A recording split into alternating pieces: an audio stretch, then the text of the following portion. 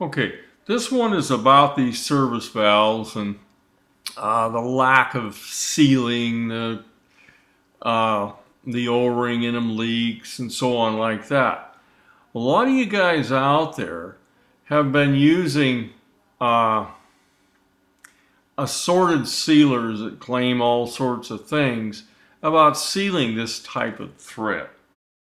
Now, it's my considered opinion that putting some sort of sealant on the threads in this thing is pretty much useless because they're not tapered threads. They're just a straight thread, almost like a bolt.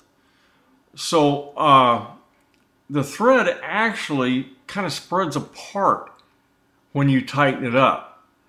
And I'm going to show you a close-up of these threads with the cap tightened down tightly. Okay, if you look at these threads, you can see that they are all to one side.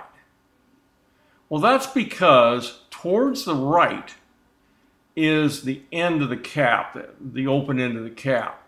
And as you tighten it down, the thread contacts the left side very hard, but the harder you turn it, the more it opens the right side. And also look, you'll see the tips of a lot of those threads are actually bent over. So they're torqued out of shape.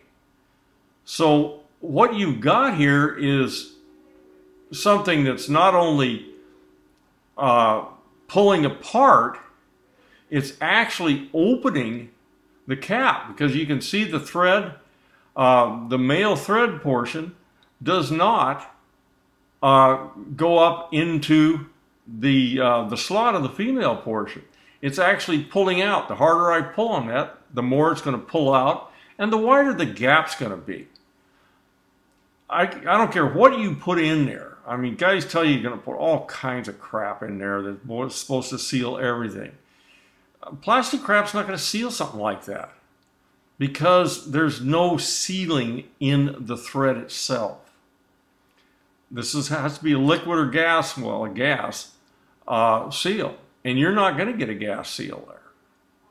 Now, the other part of this thing is where the cap fits on to the valve itself, and we'll take a look at that. Okay, here we're looking at the cap. The top of the cap is on the left up there, and the threads, of course, you can see in the far right.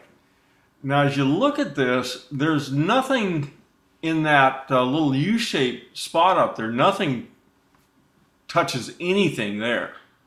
So there's no seal there. And remember, this cap, the top of that cap is probably about 1/16 of an inch thick. It's not very thick. Okay, the only seal is there towards the center left, where the cap has this little piece that comes down and kind of seats on the valve. Well, you can see it doesn't look like a very good seal, because you got one part there that looks pretty good, but the rest of it is kind of broken up or something. I don't know. It doesn't look very good anyway. And also, the reason you are trying to seal this cap is because the O-ring leaks. Why did the O-ring leak? The O-ring leaked because the valve is warped into an oval shape. So this thing is really not going to seal. It may seal around part of the way. You may even put a bunch of glop in there and get it to seal for a little while. But it's not going to seal permanently. That cap is way too light to be torqued down heavily. You saw that on the threads. Essentially that thing's a dust cap. And you may get it to seal for a little while, but you'll be back on it. So pretty much this is what I'm telling you. Replace the valve. If that O-ring leaks, replace the valve.